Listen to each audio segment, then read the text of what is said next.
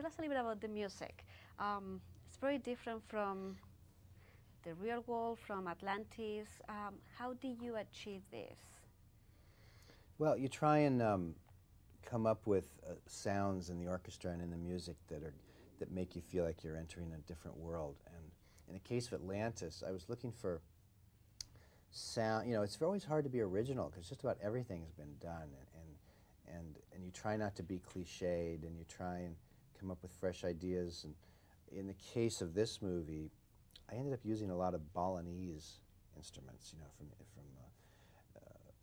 from that part of the world, which I thought really made an interesting sound, and it's a bunch of bells and gongs and stuff that I think gave it a real distinct quality. And when we're in the real world, as we can say, the music is different. It was what kind of music do you use for that one? Well, in the case of the rest of the movie, there's really two movies. So when you're not in Atlantis, it's much more of a traditional action-adventure score. And for that, we use very much a traditional big orchestra, lots of choir, lots of choral music, lots of percussion, that kind of stuff. What attracted you to this project, to Atlantis? You know, all of these movies, the last two I've done with Disney, Dinosaur and Atlantis, have both presented just really interesting and great musical opportunities. I think that's what interests a composer, is an opportunity to do something different, an opportunity to make a big statement, to make a big contribution. It's sort of like a big epic. It's like doing a David Lean movie or something from the old days. You know, you're telling a big story. There are a lot of big moments that you can score, and I really like doing that. The film is shot in CinemaScope, and the same way that it takes us through it when we're looking at it, the music actually is taking us in there. How do you get the inspiration? How do you sit down and start working on a project? Well, it comes after a long period of time. In the very beginning, it's very nerve-wracking. It's very difficult because you're trying to push very hard. You have a limited amount of time. You have 6 weeks maybe to finish, and you're barely started. And so the beginning can be very nervous. And then what happens is I get a little tiny idea or one little theme, and I put it against the movie, and oh, that theme works really well, but when it gets to this part of the theme, it doesn't work, so I take that out and I write something else. And you just kind of build it up slowly, little by little.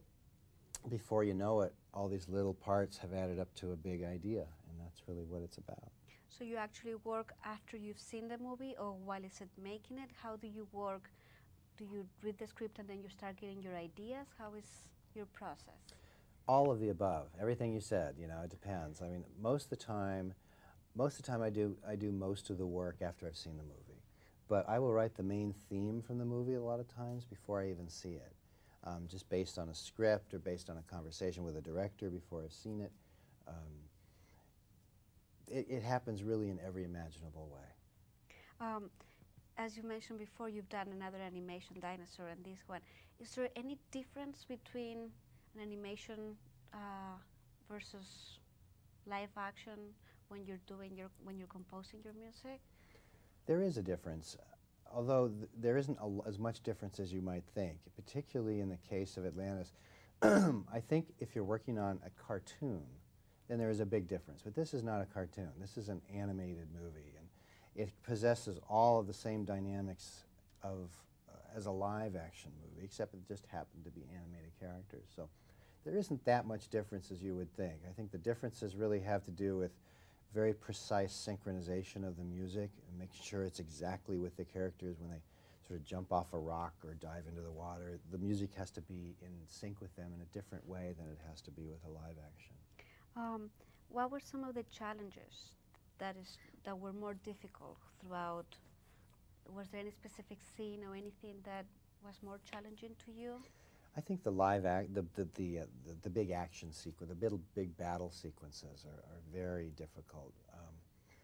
There are a lot of notes. It's very loud. It's a lot of detail, very labor intensive, and plus you're fighting, or I shouldn't say fighting, I should say coexisting with sound effects. So you're constantly thinking. You're not just thinking of the notes and and the right sound, but you're also thinking of the orchestration, and the orchestration being a certain kind of way so that you can get the sound effects through at the same time. Do you work with the directors? Do they tell you ahead of time a little bit of what they have in their mind, or is this completely your inspiration and your... It's all my idea, everything. No, it's very much a collaboration. We talked about it early on, that in fact the idea of using the Balinese gamelan orchestra music for Atlantis was really not my idea. That was really an idea of Don Hans and the directors. And so it wasn't necessarily the only way we could have gone, but it's a way that worked very well. But no, we collaborate very closely on every aspect of the music. You've done so many beautiful scores Thank throughout your career. What's next right now? Are you working on something right now? I'm doing actually my 6th Julia Roberts movie of all things. It's a romantic comedy called America's Sweethearts.